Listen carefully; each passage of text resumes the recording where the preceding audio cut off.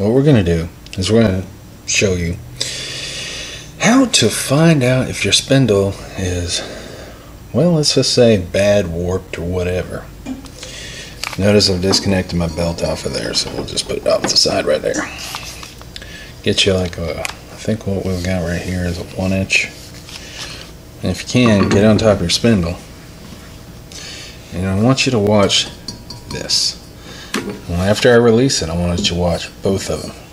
I want you to see this. I'm going to explain something in a minute.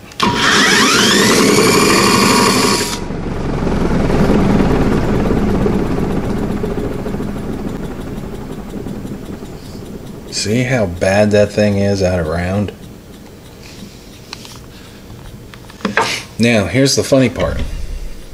I ain't hit nothing at all. There is no damage to the blades. There's no damage to the head. The blades are actually the second blades that have been on here. The first blades, of course, in time, these are going to be replaced too. Now I get to replace this spindle and its twin on the other side. The problem what I was noticing was when I was mowing is, hear that? Out of chatter, kind of out of vibration. Well, sure enough, there you go. And that's the reason why. It's warped up here. Now, this is a factory belt, no belt change, nothing out of the ordinary. But you can see how oblong that is. That's not good. That'll wear the we know that it's going to wear the spindle, the bearing, and all that out. So when you come across this, either you can do two things. You can either tear this down all the way, and what I mean is the spindle house, and keep your fingers crossed that you get the shaft and everything out in one piece, or you just get a new spindle and go with it that way. Personally, in the past, when it goes to tearing spindles apart, it's a lot better just to go ahead and get you a new spindle and throw it in there and call it good. Normally your spindles will come with a new pulley wheel and of course everything you need right here. I'm going to show you the video of replacing it and everything, but I thought right now show you the reason why I'm replacing it, and the reason why is that spindle and that weird blah blah blah blah blah blah. The other one is just as bad, and that is the one that's on the chute side. This is on the inside, you know, because there's no chute over here. And I can't understand why the belt's not super tight. It's not pulling. The only thing is I can think of is maybe they were bad from factory to begin with. I've had bad spindles be shipped to me before, but you know, there's no, you can hear it. That's the bearing at the bottom. So pretty much the bearing at the bottom is getting worn out. Same situation up there. And I get a little bit of upward play. You get that. That's normal. But that right there, that's bad. So what I'm going to do is in the next couple days I get my new one. And this is my normal winter PM that I do on my zero turn, my tank. And I'll go ahead and show you how to replace it and everything. It's not bad. It's pretty easy. But this is what I wanted to show you, is test your thing. Because a lot of people will, well, I don't hear any grinding. Well, yeah. But just because you don't hear any grinding doesn't mean that the bearings ain't shot. It could be out of round, could be wobbled in there. Your shaft could be twisted. The attach bracket at the bottom could be warped. There's quite a few other things. You could have the blades actually misaligned if you put the wrong size or wrong style of blades on, depending on the holes and yada yada and all that. I'm not going to get into that, but I'm going to just basically show you what to look for if you think that you're when you're mowing and you hear or you get weird vibrations. Not all the time is it a bad blade. It could be a bad pulley setup. All right. Guess what came in today? I know, it's surprising. Okay, we got out the crappy spindle. Got both of them out. Anyways, what we're going to talk about real quick. I'm not going to go and bore the hell out of everybody. New spindle, old spindle. Made by Stearns, made by Cub Cadet. possibly made by Stearns for Cub Cadet. Anyways, came in as a whole assembly, replacement assembly, or I mean, this is what it's replacing.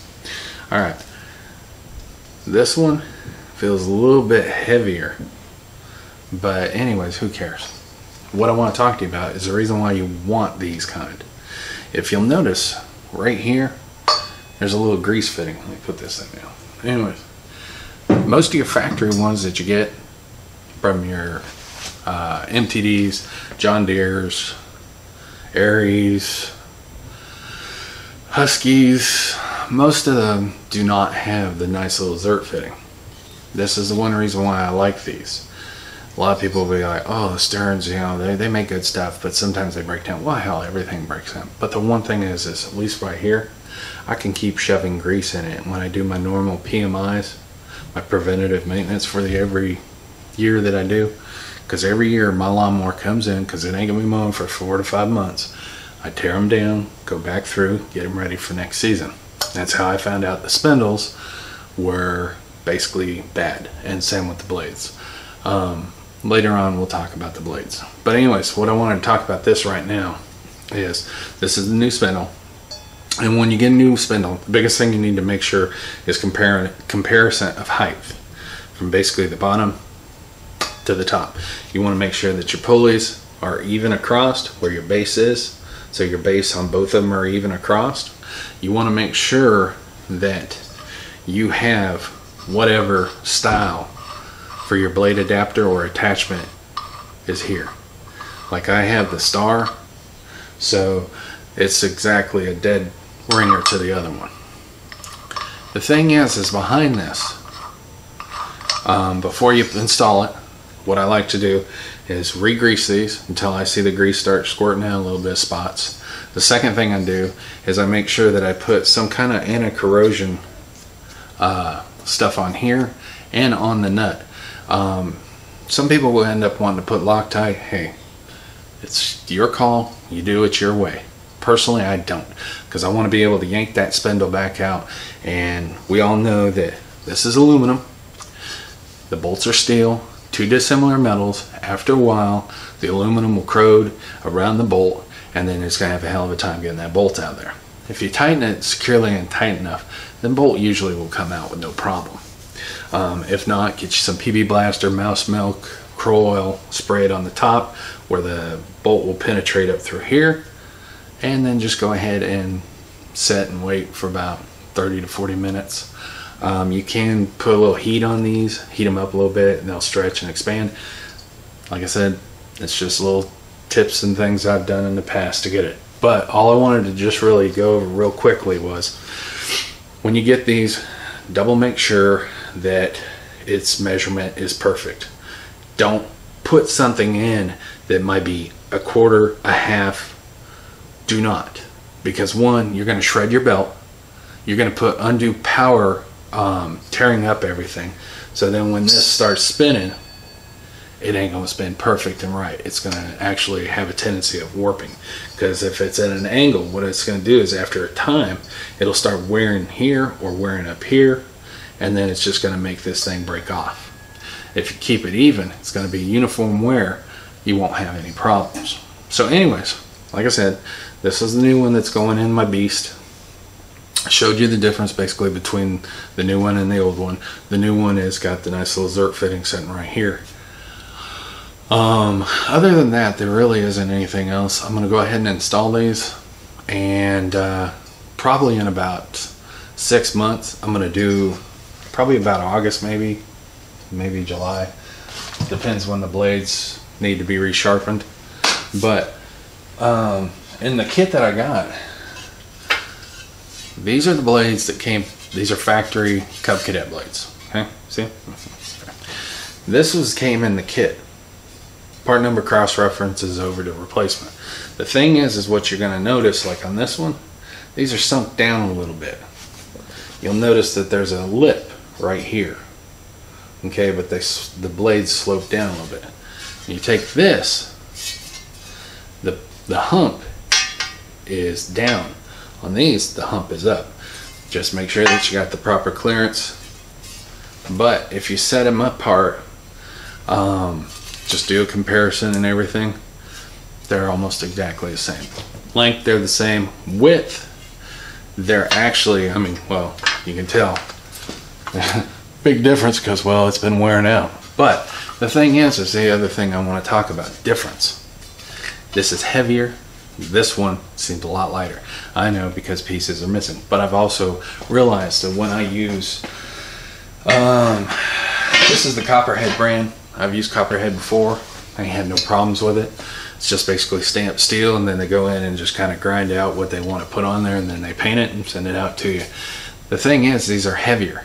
You want a heavy one, and the reason why is if you're mowing and you hit rocks and stuff, these can take a little bit of a beating. If you end up hitting, let's say you've got a little limb or something sticking up, these can take the beating versus these. You'll notice there's a difference also in the thickness. It's a little bit thicker than this. That's one reason why it's heavier. But the thing is what you got to really pay attention to is when you're mowing, and this is really serious. Before every mow, come down and check your angle. Make sure you don't have any major nicks. And remember one thing, is everybody's got their own preference, so I'm not, you know, before somebody goes off on deep end about my video, I could care less. But anyways, if you notice, you've already got the cutout, okay, the angle of the blade. When I resharpen blades for people, I make sure that I usually go to the bend and then I go up here, and I usually will only go no more or no less than an inch. I try to keep it as close up here as I can, and the reason why is because after a while you mowing, your blade is going to start losing more of the meat out on this corner. Well, then when you're mowing and you've got that divot sitting here and you hit this, let's say you hit a nice little rock, nice pretty quartz, you hit it, it'll break that off. Shoot it out of a lawnmower and hit something. Pray to God it ain't anybody valuable or any kids or anything that'd be out playing in the yard. And the reason why, I've seen it happen even on my own stuff. That's why I get kind of anal retentive when it comes to the blades. If I have friends of mine, they'll give me, hey, sharpen my blades. I'll go through. Yeah, if it meets it, I'm gonna sharpen them back up. Put it on my little leveler. Make sure that they're level. Send them on their way. But if not, I'm gonna, nope. And then I'll turn around and throw these in the scrap bin and give them to somebody who can turn it in for scrap metal. I don't care. But anyways, that's the biggest thing, is also on your back curve piece here. If you start mowing and you start noticing that it's a lot thinner up here, which it's gonna be because if you're in sandy conditions like we are, the sand is hellacious on these. But what's gonna happen is this will start disappearing. That is part of the stiffening process and keeps this strong. So you want to do what you can. Every time that I usually take these off, what I 9 times out of 10 will do, I will grab engine paint because it's a little bit harder, and I'll heat these up. You know, I'll heat them up a couple 100 degrees, and then I will spray them and then let it bake on there. And once it bakes on there, it's good. It'll last a little bit longer. And you use that for like when you're wanting to stretch out blades a little bit longer for the season. Let's say you got a month left. You don't feel like buying $40 or $50 or $60 or even $130 for blades. You want to just stretch it out enough so that the winter you can do it then. So what I normally will do is right through here, clean these up. When I'm done sharpening the blades up, I'll go through and mic them and make sure they're okay. And if they're okay, then what I do is I put usually a couple, 3 or 4 of the coats of the engine block paint. And it doesn't matter what color you use. Nobody's really going to be looking. And if they do, they got to find a hobby. And then what I do is I'll first coat it, heat it lightly. Not burn it, just lightly keep it so it kind of hardens up on there. Spray the other one. Usually do about 3 coats. Same when I sharpen the blades. Some people do it, some people, like I said, this is just me. I usually will go ahead and I will sharpen up here. When I'm done filing and everything, I know I'm good, I will go ahead and repaint this so it lasts a little bit longer. Now, granted, in sandy conditions, within probably a good hour or so, 2-3 hours of mowing, it might be gone, but at least it was there to help. And And then if so, you can just wheel it around, put it back on there. But anyways, I hope some of this stuff helps y'all. So in future things, if you decide to go ahead and work on your lawnmowers and stuff and do blades, spindles, and all your preventative maintenance, don't be afraid. You can do this. This is easy. Just going to take some tools, take a trip to Lowe's, Home Depot, some nice stores. Maybe get a Home Depot or Lowe's card. Sure in the hell can't get a Sears card. Anyways, this is Travis. I just thought I'd tell y'all a little bit about the spindle, the switch out that I'm going to be doing on my Cub Cadet Zero Turn. And if you have any questions, feel free to ask. Alright, remember what we did before I took these off? This is a brand new one. And you'll see if you notice any weird wobble. You always want to do it. First of all, thank you for coming to meet me today. You notice it's got a little bit. That's the factory because that's the pulley that's actually doing it. But if your biggest thing is you look at the shaft. As long as the shaft is straight, that's what your biggest concern is. It's not so much the pulley, but it's that right there. And what I did is I filled it with mobile gear grease, what I normally use. So when you go in to service these, like you can see, well you can't. But anyways, I use mobile grease. Works perfect. It's a high temp. It's water resistant. It works really good. Never have any problems. But I mean, even though you can see how good it spins. But I wanted to just show you that. Just do the test. You'll be good. Alright. Check you later. Okay, one more important thing. After you get your stuff all installed, you really need to do this. If you notice, I've put a mark right there on all 4 bolts. That lets me know if the bolts are loosening up. So like throughout when I'm running throughout the season, if I want to double make sure that my bolts, it's just a quick way instead of having to go around a wrench, I can look from the top and see if there's a change in the angle.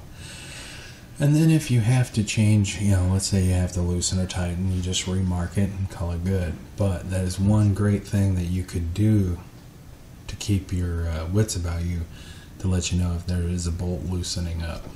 Okay.